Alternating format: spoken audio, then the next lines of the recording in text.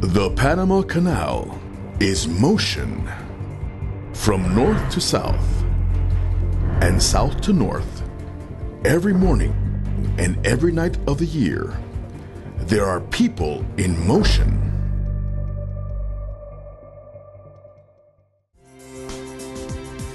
It serves the world as an ever-available link, always ready for trade.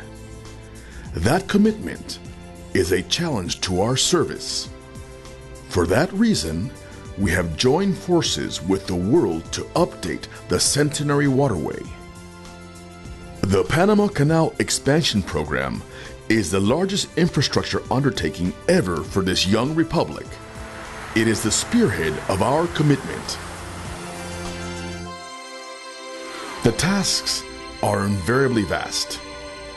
We are building and transforming the natural surroundings to add a third lane of transit for our operations, one that enables passage by post-Panamax vessels across the all-water canal route. To date, we have completed more than half of the work required. Some 35,000 men and women have fused science and passion into the application of the best modern engineering practices. In the sun and under the rain, workers do not halt their mission. They come, go, sacrifice, and give it their all. Some on the field, others in the water. The goal: to build the new locks. Wider, deeper, longer. This project constitutes the component with the highest budget and complexity under the program. Today, its shape is clearly defined.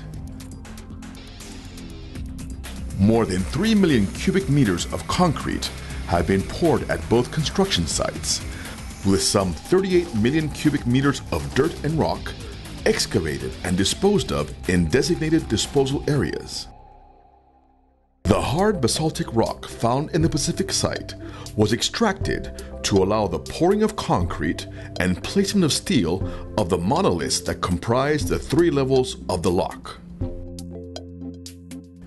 Also, to connect the locks to the new channel, 3 dams are being built under this project at the north end of the lock complex. Nearby the construction, 2 barges make daily journeys to the Atlantic site, 80 kilometers north. They carry 40,000 tons of basalt every week, used to prepare the concrete mixes that are shaping the locks. Modern industrial parks, exclusively assembled for the construction, were installed on each site. There, the rock is crushed, equipment serviced, and steel cut.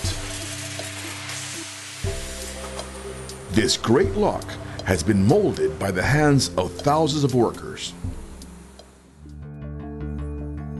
Far beyond local borders, the new gates are being built in Italy.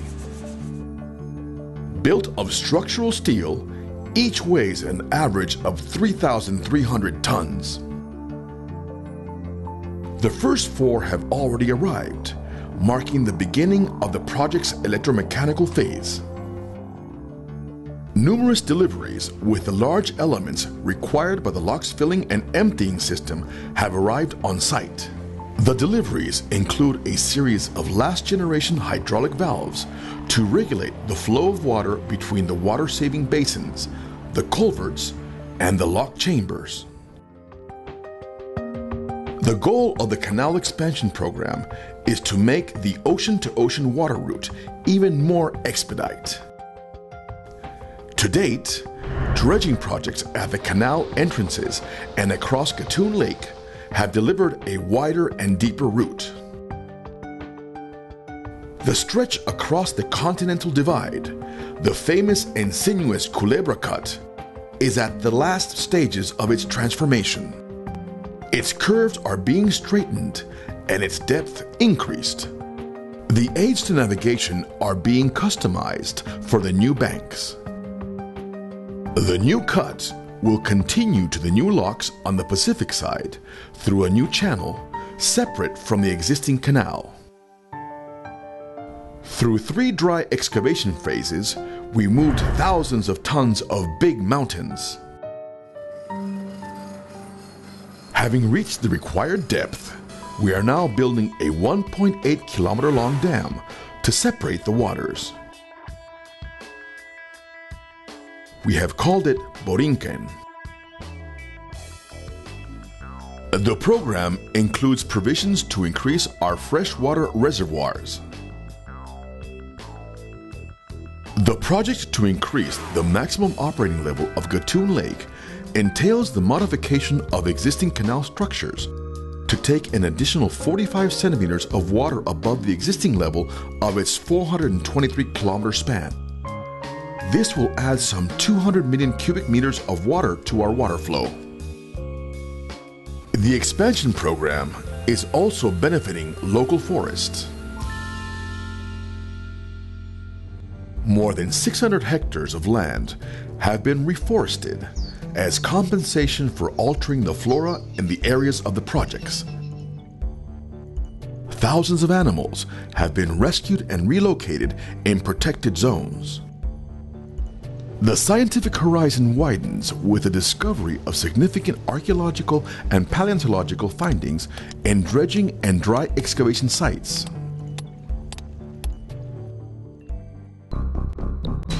Here, the world found a common ground since the beginning of times. The Panama Canal Expansion is widening the stretch where nations meet.